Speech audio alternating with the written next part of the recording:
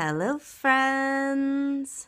My name is Coco, and you don't know me, and I don't know you, but I'm very happy you're alive today. For those of you that might be in a relationship, whether it's a boyfriend, girlfriend, husband, wife, significant other, whatever the case may be, sometimes when we have our depressive episodes, we can feel like we are oceans apart from our significant other. And the best thing that we can do is we can communicate. And, we hear that all the time. Communication is the key in any relationship. But it is true. We can communicate with our partners and kind of give them like this little bread trail across this bridge that we're making when we feel like we're oceans apart.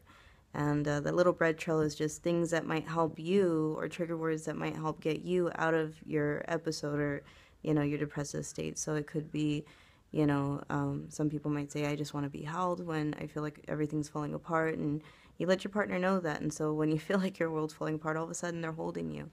Or you might say, just tell me that things are going to be okay. Or I need to know that, you're going to say everything's going to be fine.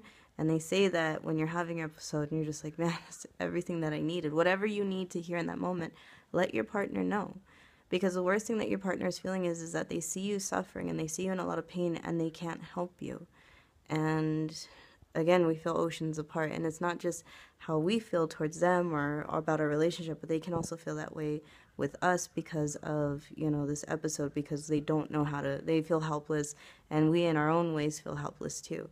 So we can start to create that little bread trail to go across the bridge and start to let our partners know the things that we need. Or if we say, hey, you know what, I need a breather sometimes and I just kind of need a moment and I'll be okay, then let them know that, whatever it might be. If you're like, I need to build a fort in the middle of my living room and watch, Disney movies or Golden Girls or Fresh Prince of Bel-Air until, the sun goes down, let them know that because, they love you.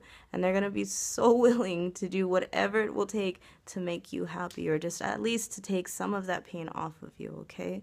So we can always start to build bridges. And sometimes we may feel oceans apart, but we're really not that far. We can still see each other. And so long as we can still see each other, there's still hope that we can reach each other, right? So I just wanted to share that with you guys. I felt that was kind of important to talk about today. Anyway, I love you all. Do the best you can. That's all that anybody asks for. And remember, I am very happy you're alive today, okay? Have a great night, and I'll see you tomorrow. Bye-bye.